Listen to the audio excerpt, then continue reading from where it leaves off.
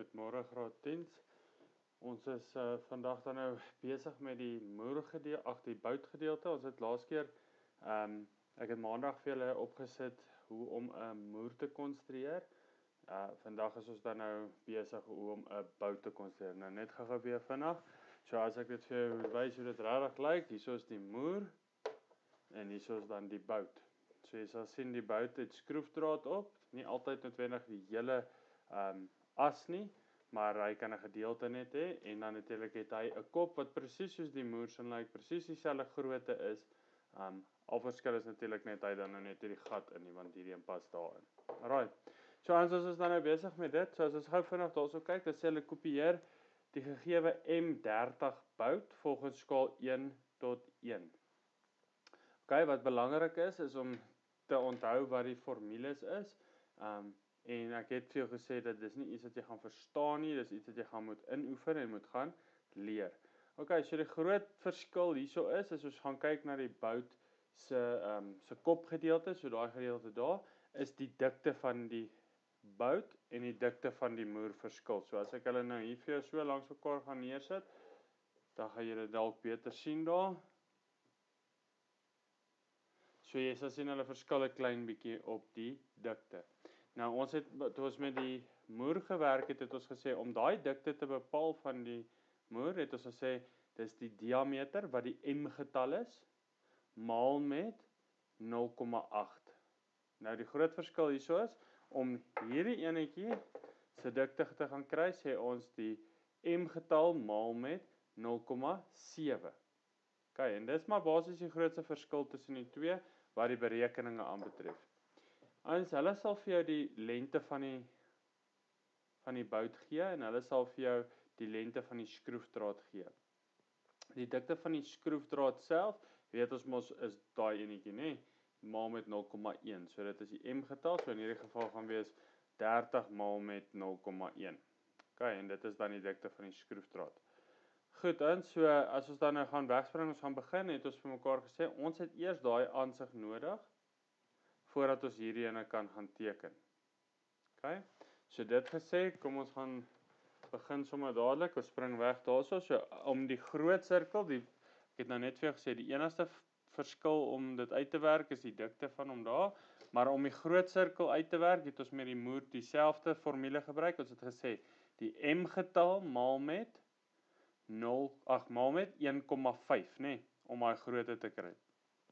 So, nou gaan ons weer vir onsself sê, ons vat die sakrekenaar, ons sê 30, want dit is mos 'n M30, so ons sê 30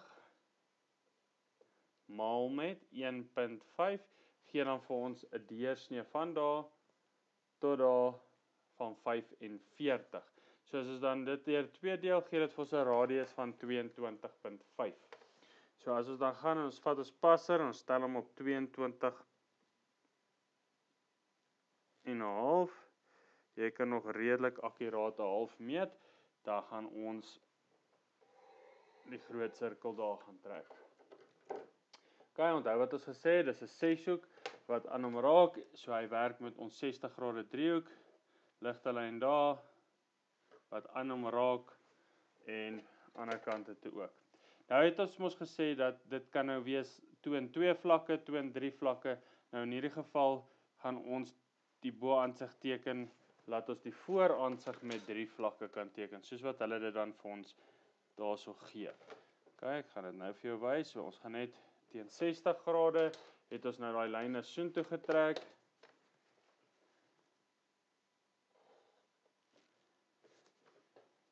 En ons kan dit gaan donker inteken.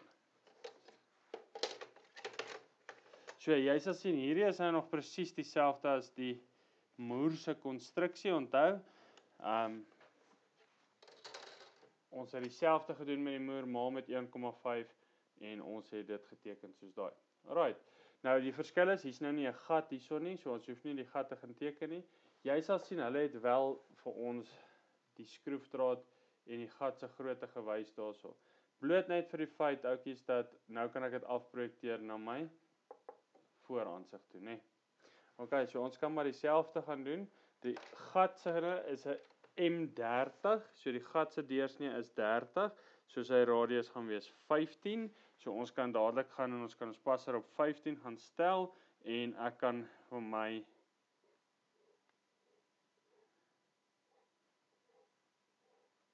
stippels trek. Nou sê ek die gat, ons die gat saam met die skroefdraad is die M getal, né? So met ander woorde, die M30 is die gat saam met daai stukkie skroefdraad wat by is. Om die skroefdraad se dikte uit te werk, het ons mos gesê maal met 0,1. Nou as jy sê 30 maal met 0,1 op jou sakrekenaar, gaan jy kry 3. So jou skroefdraad se millimeter of se dikte is dan 3 mm. Okay? Wat gaan beteken dat ons gaan sê 15 minus 3, wat ons dan gaan sit op 12. So ons gaan mos 15 minus die 3, dan gaan ek die skroefdraad se dikte daar kan gaan inteken. Okay? Nou weet ek, is nie baie donker nie, want onthou, dit is stippellyne, ons hoef dit mos nie eintlik te teken nie, maar is mos nie 'n gat nie. Okay, so as ons dit gedoen het, dan gaan ons weer gaan, selfde as dit ons by die moer gedoen het, ons gaan hierdie 6-hoekse lyne afprojekteer, soos daai, en ons gaan sê ons begin lekker hoog bo, want ons weet nie hoe laag ons gaan afgaan nie. Alright, en as ons dan die dikte wil bepaal, het ons gesê maal met 0,7 en nie maal met 0,8 nie. So dis die M-getal. Nou wat is die M-getal? Dis 'n M30 bout. So ons sê 30 maal met 0,7 gee vir ons 21. So die dikte van hierdie ding gaan dan wees 21.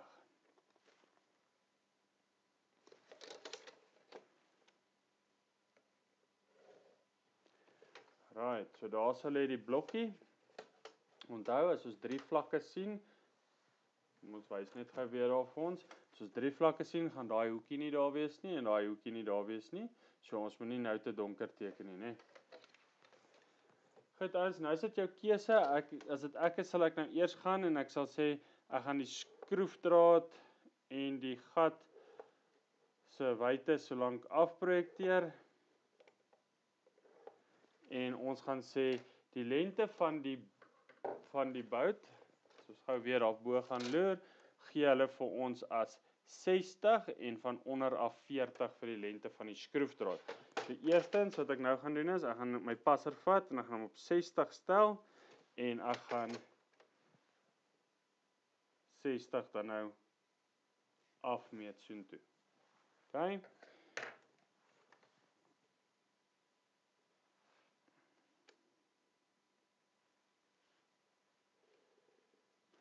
Ek teken so 'n bietjie donkerder, onthou dat jy kan sien, maar dis nie nodig dat jy nou donker teken nie, want ons gaan mos nog goedjies ligter teken en hoekies wegvat ensovoorts.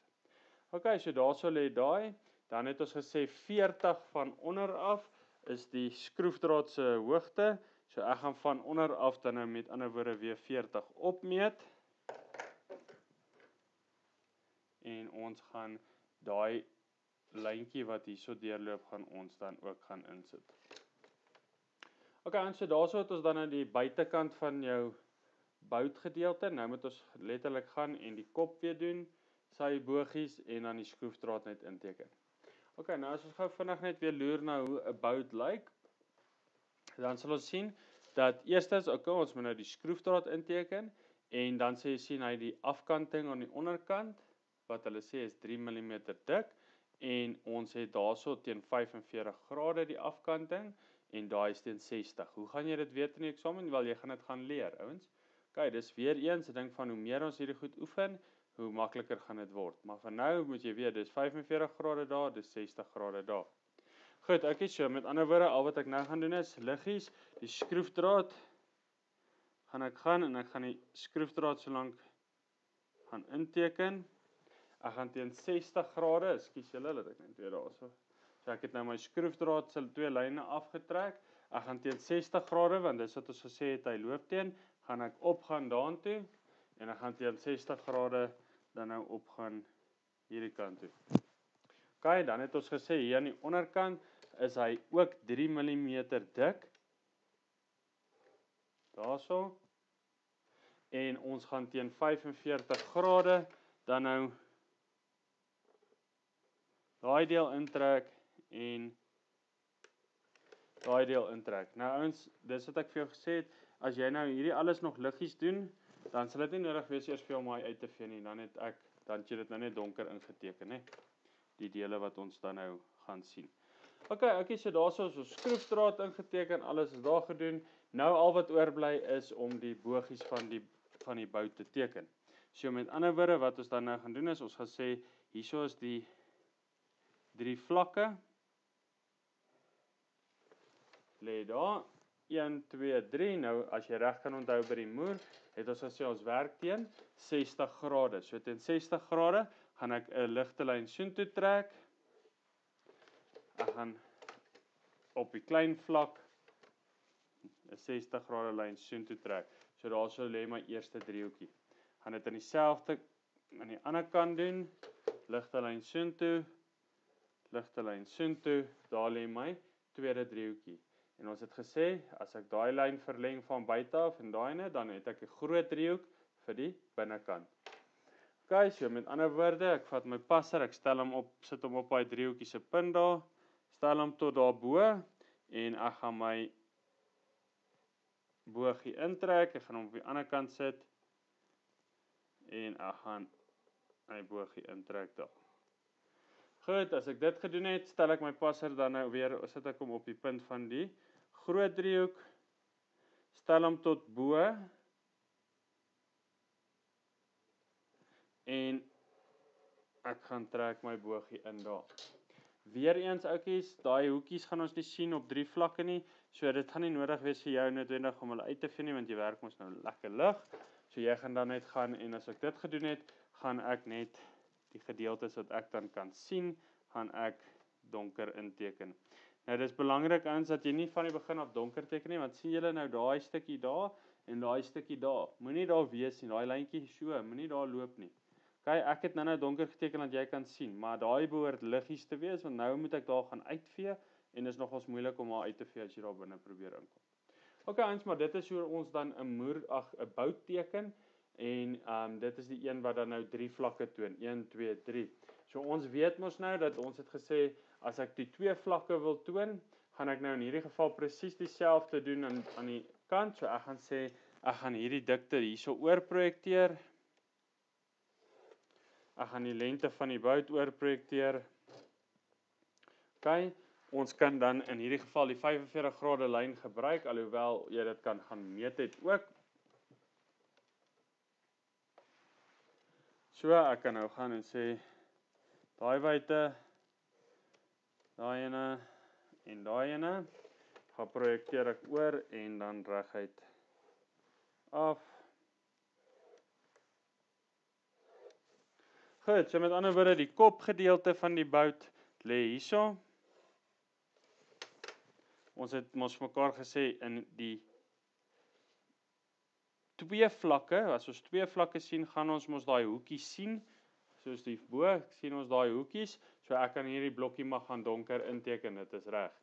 Okay, om die dikte van die skroefdraad, hierdie onderste ene, daai goeders kan ek ook gaan oorprojekteer, so met ander woorde, ek kan weer gaan en ek kan sê, ons projekteer die skroefdraad en die gat se wyte, gaan ek ook oorprojekteer en af.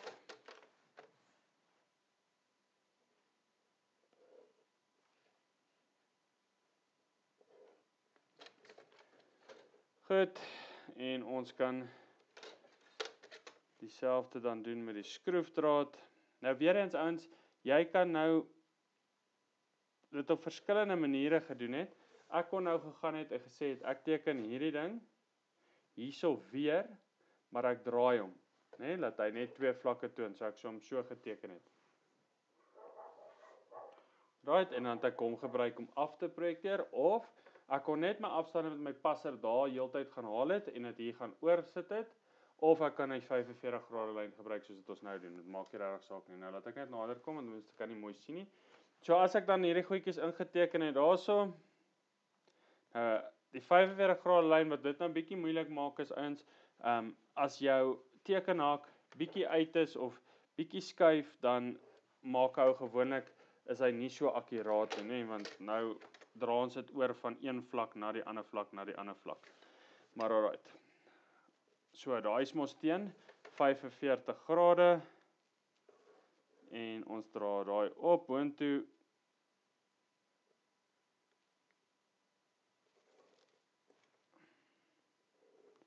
Goed, en so ek wil nie regtig te lank stil staan by hierdie stap nie. Dit is mos nou presies dieselfde stap as wat ons by die 3 vlakke gedoen het.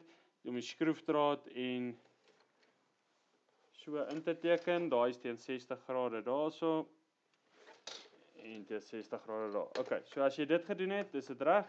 Jy doen dit presies dieselfde as wat jy dit aan hierdie kant gedoen het. Ek wil eintlik nou net weer by daai uitkom net om weer te recap hoe doen ons dit. Okay, as ons 2 vlakke het ons gesê ons werk nog steeds teen 60 grade, maar daar gaan nou net nie 'n groot driehoek wees nie, so ek gaan kant toe en dieselfde met hierdie hoek hierso kant toe en kant toe. So ek sit my 2 driehoekies daarso, weer eens ek vat my passer, ek sit hom op die driehoekie daar, stel hom tot bo en ek gaan trek my bogie in, maak net seker hy skuif nou nie. So daar's 1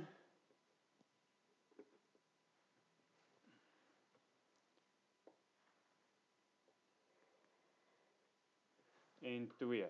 Onthou ouens, ek het nou donker geteken, maar joune behoort nou eintlik baie liggies te wees alles. So nou kan ek gaan en ek kan hierdie lyne dan nou alles net weer gaan donker inteken, seker te maak alles is donker wat ek moet kan sien en dan is dit gedoen. Okay, so met ander woorde, belangrik, ek gaan gou hierdie opsit, is bietjie duideliker met die ligter en donker lyne. So as ek klaar is, dan sal hy so lyk. Goed, en jy sal natuurlik dan nou onthou dat daar so sekere goedjies wat dieselfde is, maar sekere goed wat verskil van die moer, soos die dikte verskil, maar om hierdie kop te teken, is nog steeds dieselfde berekening, en om die bogies te teken op die kop, is presies dieselfde as die moer. Right, hulle sal altyd vir jou die lengte gee van die skroefdraad, hulle sal vir die lengte gee van die bout, en hulle sal vir jou dan, of jy sal dan uitwerk maal met 0,1 die dikte van die skroefdraad. Anders is baie min dat hulle vir jou net die een of die ander een sal gee, hulle sal teen vir jou vra, teken 'n bout en 'n moer van 'n M30. Okay. Nou oukies, ek het vir jou gesê, hierdie is ekstra werk, ons gaan nie daaroor eksamen skryf hierdie jaar nie, so ek wil hê jy moet dit gaan doen, moenie asseblief dit nie uitlos nie, want ons gaan definitief, gaan jy volgende jaar dit kry, en graad 12, 100% definitief sê dit kry, en dis een van die goed wat die ouens die meeste mee sukkel. So ek gaan gou vinnig net probeer om vir jou, so as jy klaar is, dan behoort jou tekening dan met ander woorde soos daai te lyk. Goed, ek is sterkte daarmee, die res van die week is dit eintlik al wat ons gaan doen vir hierdie week, van volgende week af, gaan ons dan nou begin met die isometriese tekeninge, en dit is dan nou spiksplinter nuwe werk wees, so asseblief maak seker jy is op datum, maak seker jy raak nie agter nie, ons gee nie baie werk uit nie, maar dit wat ons gee is belangrik asseblief. Okay, sterkte, lekker week.